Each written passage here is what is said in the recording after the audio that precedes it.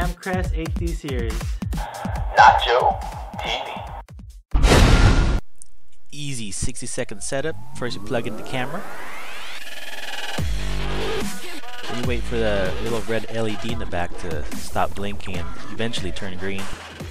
Once the unit stops moving around and stretching and warming up, it should eventually be ready to program. There you go, it's green now. Perfect. Now we start to program it. Download the app on your phone.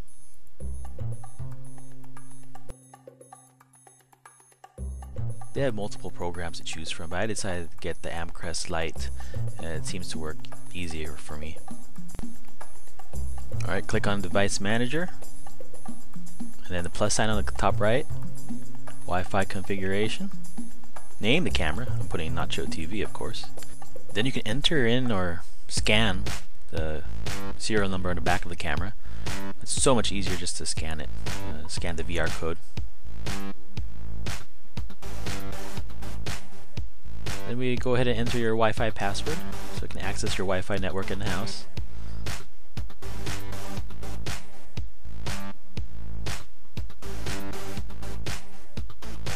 And you want to create and save a name for your camera.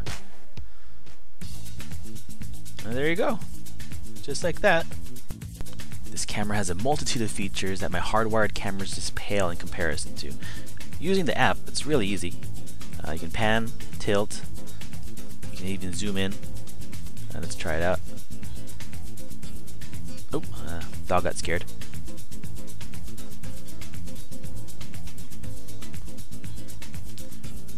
Well, this camera also has a night vision mode, and here's a little example of it right there. It comes out in black and white. But let's also try the voice feature. Alright, now I'm outside of the house. On the bottom right, you can see the camera. And that's the mic. Pretty loud. As you can see, that was so easy to set this thing up. Like it said, a minute 60-second setup was about right. Thanks for watching. NachoTV. Let me use a Google Bike.